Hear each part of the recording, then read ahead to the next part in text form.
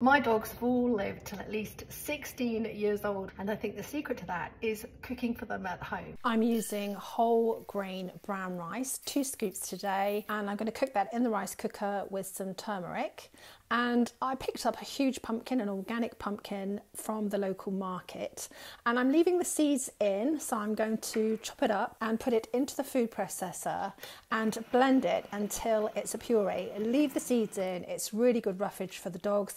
Celery, because I had lots of gorgeous fresh celery, and again I'm going to blitz that to a pulp and add that directly into the food. I'm not going to cook it. I'm using red lentils. I picked these up from a local Indian store. They're really cheap, and today I've got lots of potatoes that need using up, so I'm going to dice those and cook those with the red lentils, because the red lentils will be ready exactly the same time as the potatoes. A big jar of chickpeas. I'm going to add some pasta into the mix, mixed together, drizzled with coconut oil.